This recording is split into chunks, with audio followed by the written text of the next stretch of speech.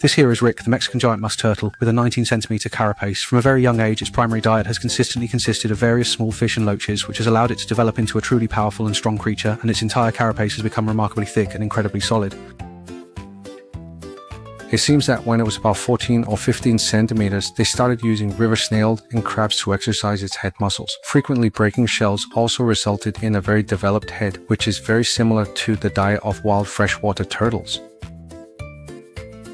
The Mexican giant musk turtle is a type of pet turtle that I personally consider to be very cost-effective. Its head patterns are incredibly varied and ever-changing, featuring worm-like markings, distinct blotches, and even striking burst patterns, like those seen on Reiki, all of which are truly unique.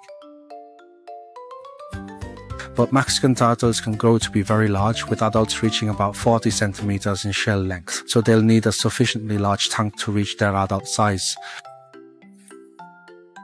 Mexican axolotls have excellent interaction with their owners, and they often appear quite clumsy and endearing in their fish tank, which makes them incredibly adorable. However, they are unable to hibernate during the Mexican winter, so they definitely require heating to get through the cold season. Considering all other aspects, is generally regarded as a relatively low-maintenance freshwater turtle. Its excellent cost-performance ratio is also very popular among many enthusiasts. I truly hope that my adorable rake can continue to grow healthily and robustly here with me, eventually transforming into a giant beast that